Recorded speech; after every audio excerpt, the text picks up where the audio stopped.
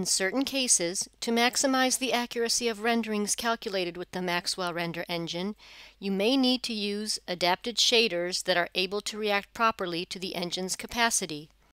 This is why you'll find specific Maxwell materials converted into Artlantis shaders right in the basic media catalog. As soon as a Maxwell shader is applied, the inspector highlights the editable settings. Make the adjustments you wish. Continue to set your scene in the usual way. In our case, the best background for this ring is an HDR image.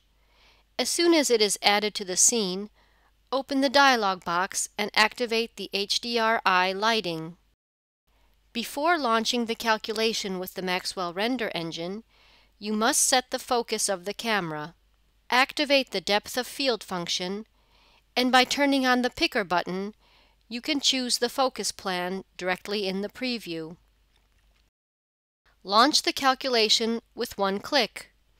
The rendering options are defined by ISO and shutter speed, the same as in Artlantis. There are two other parameters particular to Maxwell: the time you allow the engine to spend with the calculation and the number of sampling levels. If you launch the calculation right away, you will be able to follow the progression in a preview.